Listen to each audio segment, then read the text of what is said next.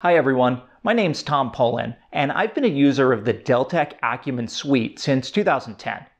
Today, ClearPlan Consulting is bringing you this video, how to get started with Deltek Acumen Fuse. What I'm showing you today are three very useful capabilities in Acumen that you can use on your very first day with the software for your real projects. Fuse is designed to bring you results quickly. So today I'm going to show you exactly how to do that. This video will be helpful to new users of the software, experienced users who want to retrace some of the basics, or maybe you're considering the software and want to see more about how it works. In just a moment, we'll be in the software, and I'll show you the exact steps to bring in a project from any number of tools and start analyzing those projects right away. We'll cover three key areas. Number one, importing a project and quickly diagnosing potential issues. And we'll drill down into specific areas with a capability called slice and dice. Two, next, we'll deeply analyze the project's logic, and I'll show you how to instantly trace a driving path to any activity or milestone in the schedule. Number three, finally, I'll show you how to use forensics. This is an immediate comparison between any two or more versions of your schedule. We'll see how to do that and talk about why it's helpful in a number of situations. We'll work quickly today, so let's jump right into the software. And anytime you open the software, you'll get started on the S1 Projects screen. And on the S1 project screen, at least for today, we're only going to use this to open schedules. There's other things you can do here, but we're not going to worry about them right now. You've got a number of different schedule tools to choose from. I'm going to choose one of the sample projects that comes with the software that you can experiment with.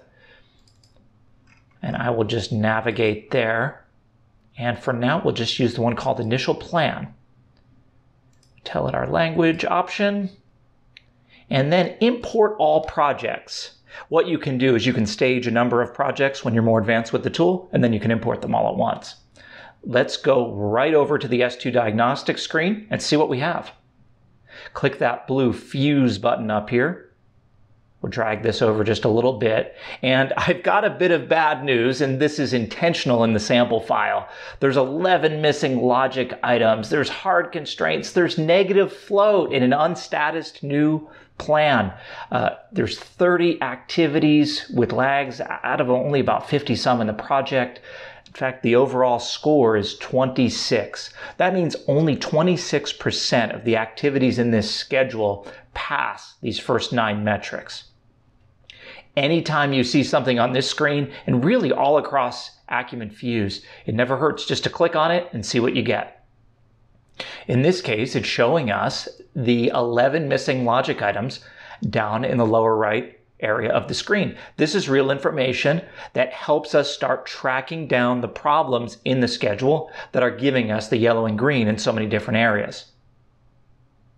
And just like that, you can see what the negative float items are. You can see some of the various fields down here. We'll even run this to a report in just a minute, but there's a few things that I do want to do first.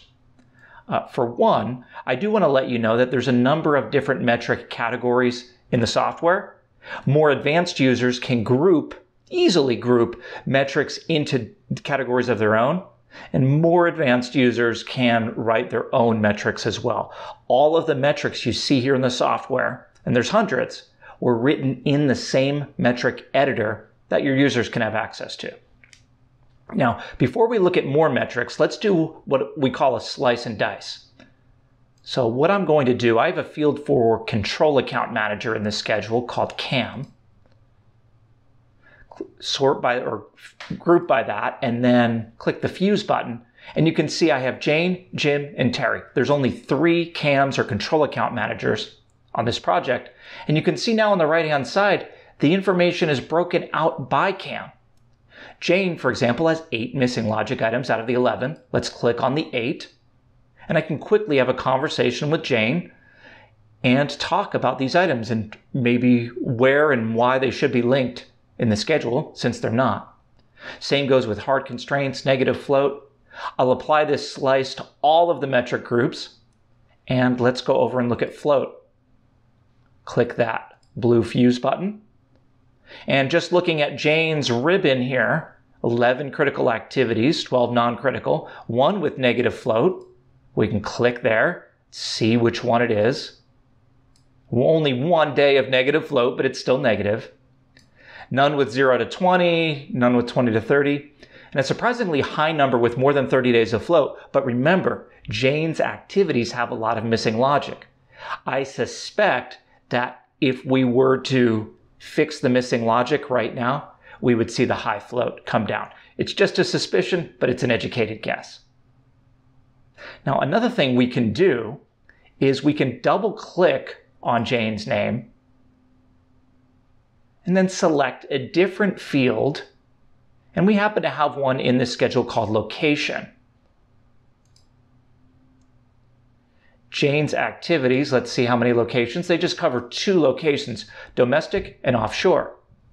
And let's go back over to, let's apply to all. Let's go over to schedule quality. Okay, so 7 missing logic items in the domestic location, which actually kicks off the project. And then 1 later on, 1 hard constraint on domestic, 1 negative float. I realize I'm working quickly here, but I want to show you how quickly you can really play detective and drill into a schedule to see what it's made of, whether it's your own schedule or one you're analyzing, or maybe even one that you haven't seen before. You can very quickly use the fields that are in the schedule, so become familiar with them. And like the cam and location field here, I'm leveraging those to drill down into the information, really to see where the first, earliest, most severe issues are in this schedule. So let's go back up to the top. In fact, there's a very handy button called Reset Display right here. That brings us back. So now we're in this single ribbon for the whole project. Remember, there's that 26%. There's all the issues. We can click on any of these boxes. While we're here, I will let you know, if you're not sure about a term like logic density, that's the average number of links per activity, just hover the mouse over there. Like I said earlier, it never hurts to click on something in Acumen, and it never hurts to hover your mouse over something that you're not sure about, and you very well might just get an explanation and more information about what the metric means. Let's do this. Let's slice by cam again.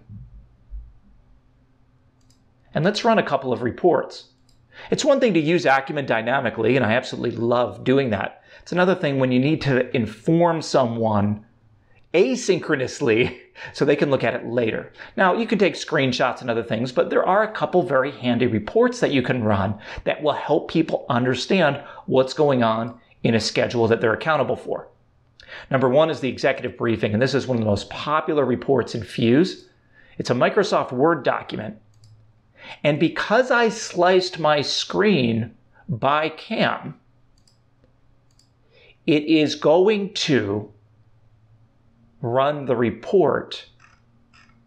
I'll scroll down to this area here where it's written out with an explanation of where the different things that you sliced by, in this case the cam, how they're performing on these schedule quality metrics or any metrics that you happened to pull up onto the screen.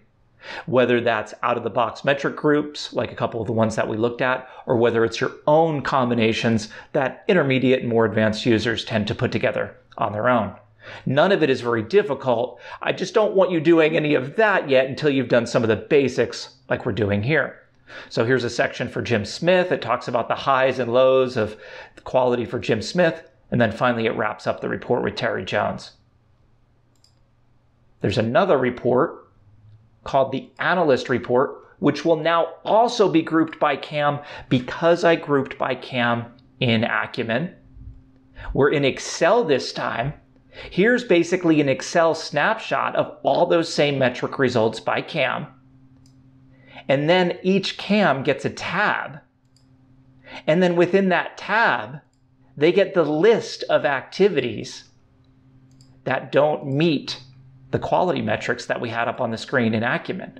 And you can expand and collapse those lists. You can send this to the individual responsible for the work, and they can review the schedule much the same way that you did in Acumen, but they're just using Excel. They don't need to learn Acumen. It's good that you know it so that you can get the information together for them and they can just see what counts, the results that they need to improve the quality of the schedule. Anytime you're practicing your skills on that S2 diagnostic screen, you're getting better and more efficient with the software. There's never a bad time to open your latest schedule update, poke and prod it with some of the various metrics, and do some slicing and dicing. Even when you see red, don't panic. That's Acumen's way of telling you that this schedule looks different than Acumen expects from a top quality schedule.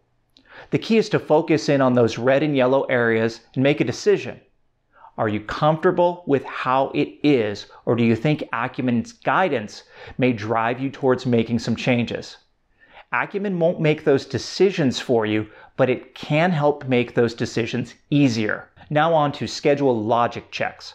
When it comes to evaluating schedule logic, you can do it so quickly in Acumen, the real risk becomes making sure you don't try to look at too much information all at once. Now I'm in the S2 Logic tab in Deltek Acumen Fuse, and you can see there's a number of different things you can check for all across the top. I'm not going to click on all of these, but I'm going to show you a couple of my favorites. I know a lot of people who've been planning for a long time definitely want to find out if there's any start to finish relationships, and I'm pleased to report on this schedule there are none. We rely on finish to start in 86% of the relationships. And then let's see, finish to finish is 5% and start to start is 8%. That's not bad. We really like to see 90% or higher finish to start relationships. We're pretty close to that here. Now we do have some missing logic, and maybe when we fill in some of that missing logic at a later time, that'll bring our finish to start count up even higher. You can look at lags and leads. Now there's checks for this in S2 Diagnostics, but this goes down to the individual relationship level on this screen, not just activities with lags, but the individual relationships, which can be more than one per activity. Circular logic, hopefully this would have been caught in the scheduling tool, but you can export a schedule in some scheduling tools if it does have circular logic, so be careful that someone didn't send one to you. Open ends, we can see on the diagnostic screen as well as here. Logic on summaries, out of sequence. Two of my favorites to check for are called open starts and open finishes. In fact, some people call these dangling activities. An open start means the only predecessor to a task is based on the finish, like a finish to finish predecessor. So nothing's driving the start. Open finishes is the opposite. It's activities that have a successor, but the only successor or successors are start to start. So nothing's tied to the finish of the activity that has the successor.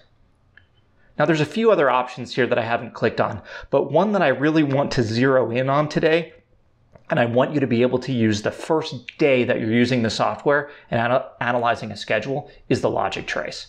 What you do for this one is you click the top part of the button to go into the logic trace screen. And what this is going to let you do is select any activity in the schedule and pull up a driving logic trace either to or from that activity or both, which is my favorite. Now the red ones are critical path items. So if I click on any of the red ones and trace forward and backwards, I'm going to get the critical path. That's easy, and you can do that in the scheduling tool. But what I'll do here is I'll click on vendor B, then I'll right click, and I'll do trace forward and backward, and we'll see what we get. Oh, I see that vendor B is driven by the critical path, but then has taken its own tangent and is not on the critical path itself. That begs the question, should vendor B be the driver for something? Maybe it should be on the critical path. That's something to investigate either in the scheduling tool or where you can see the logic over in the S1 project screen. All right, now that we've looked at that one, let's reset the trace. Let's just pick a different activity at random and see what we get. We'll pick a blue one, phase 5, trace forward and backwards. Same situation. We start in this driving logic path on the critical path. We diverge at phase 1. We get through to phase 5, but then we're not driving anything either. Maybe that's perfectly okay. This goes from a quantitative assessment of measuring the driving path to a qualitative question an assessment of whether phase 5 should be driving something, or maybe we would have expected this phase 1 through 5 precedents to all be on the critical path. That's where we'll need the right people involved to understand this from an engineering perspective and help us understand if the flow of the schedule is accurate to the way that the work will be executed, or if there's something missing here. Now, we do know that we have those 11 missing logic items, so we probably in real life would fix those up before we even started doing these. Oh, and one more thing on this screen, publish, and you can publish the results of all of these checks to Excel, very similar to the analyst report that we run on S2 Diagnostics. I really do like the logic trace as it leans out your view of the schedule to the paths that really matter, the ones leading to your project's key milestones and deliverables. And remember, you're not just investigating what's on those paths. Keep your team focused on what may be missing from those driving paths as well, and adjust the schedule if needed. Finally, today we're on to forensics to talk about change analysis. For forensics, we're going to go back over to the S1 project screen because for forensic project comparisons, we need more than one project open. In fact, you can compare any number of projects. We're going to keep it really simple today and compare an unstatus schedule with the first update. So what I'm going to do is I'm going to right click on the schedule that I have open, and I'm going to go to New Snapshot, select my scheduling tool, and navigate to that next one of these sample projects. Here we go.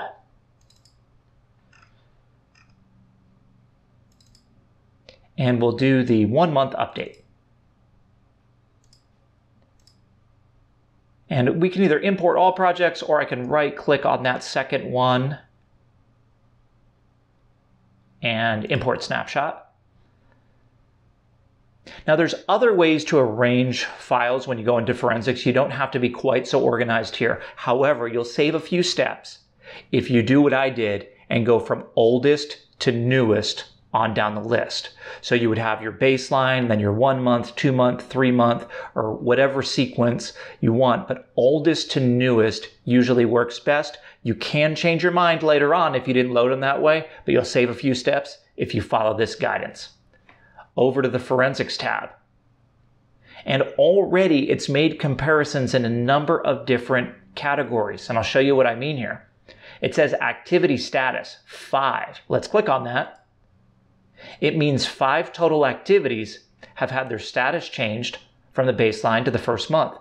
The good news is they all started as planned, though at least the ones that changed did, and they've all gone to complete or in progress. I don't see any here that went from complete to planned or in progress to planned, which would be things to keep an eye on.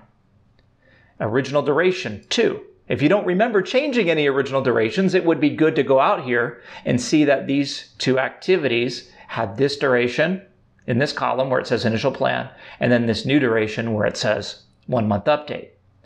And that's true for all these different checks that it did. I'm looking for things like float changes, critical path changes, things that suggest that the schedule may have changed structurally beyond what I expected to be applied, which in this case is status. Let's go to critical.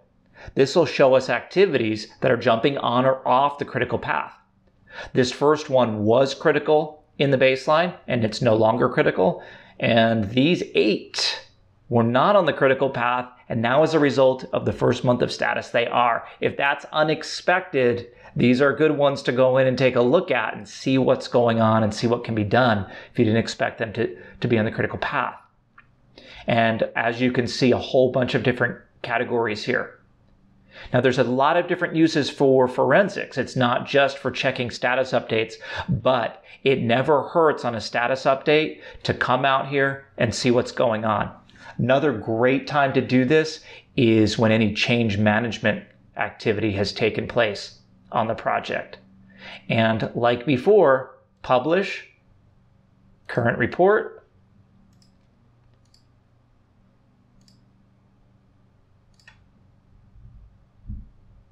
And in just a few clicks and in a few seconds here, we will have an Excel document that has all those changes listed from all those different categories that we looked at in Acumen, except we're looking at them in an Excel report, which, like the other reports we ran today, are completely separate and detached from Acumen.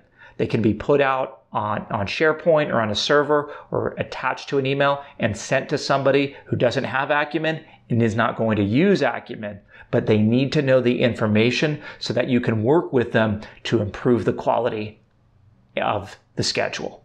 Remember, forensics can be used in many situations, from showing the revisions as a result of weekly or monthly schedule updates, or in situations where a change of scope has been implemented and you want to assure that the new scope is accurately depicted and that there were no unintended consequences or collateral damage to other areas of the schedule not affected by the scope change. So as you get started with Deltek Acumen Fuse, remember these key capabilities. Importing and diagnosing, we did that first. Deep logic checks, including those driving paths, we did that second. And change monitoring and management with forensics, we did that last. If you have any questions about the software itself, training, or anything else, I'll put some resources and contact information up on the screen that you can use to learn more. Thank you, and keep us updated as you work with the software.